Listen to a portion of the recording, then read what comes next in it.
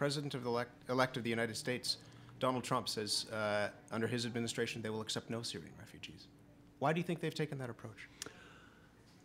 I'm not going to answer whys. I'm just going to continue to point out the facts that the way Canada is benefiting from welcoming in people who are so deeply committed to living up to the opportunity given to them. The fact is, I know that people often sort of talk about how refugees or immigrants might be second-class citizens of a country they join. Well, that never happened in Canada, because I think Canadians, to a certain extent, I have. I'm always jealous of the people who get to choose Canada.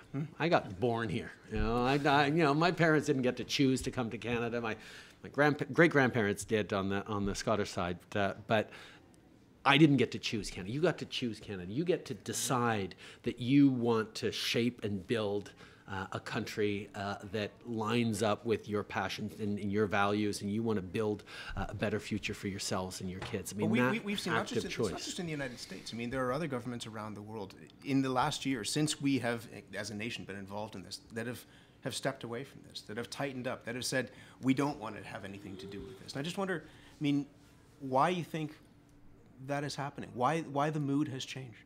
I don't know. I challenge any one of those governments or their citizens to sit down around a table like this and break bread and not be afraid of the other, but understand that being open to different experiences, to different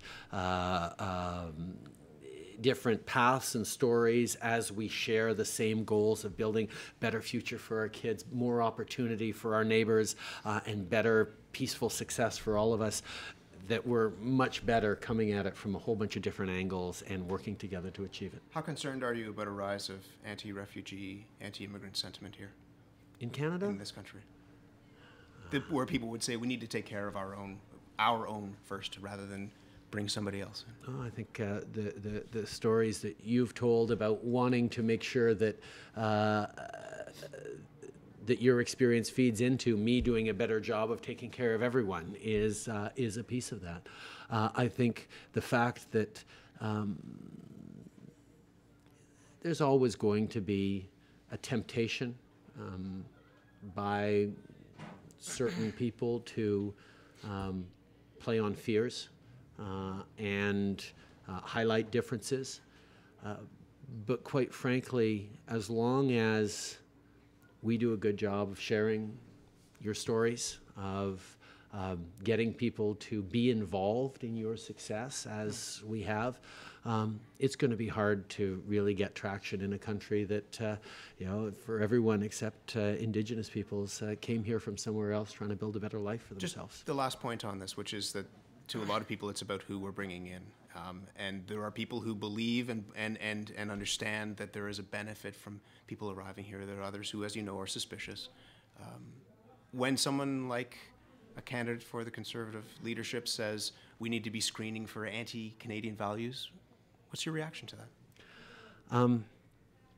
A few weeks ago, I was meeting a group of Muslim Canadians, and they were very happy to see me, very supportive of me in that particular group. And I said, okay, I'm glad you're all supportive of me, but I have a request for you. You all have friends or family members who disagree with me on this or that or other things, or maybe a little more conservative economically, or a little more environmentally out there than I am.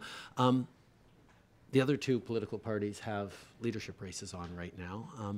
I'd like to see more Canadians of diverse backgrounds engaging with parties that line up with their convictions and ideologies, to make sure that no party gets to run against Muslim Canadians or any other group of Canadians and demonize them. And I think the way we do that is by getting involved in the whole breadth of the political spectrum in Canada.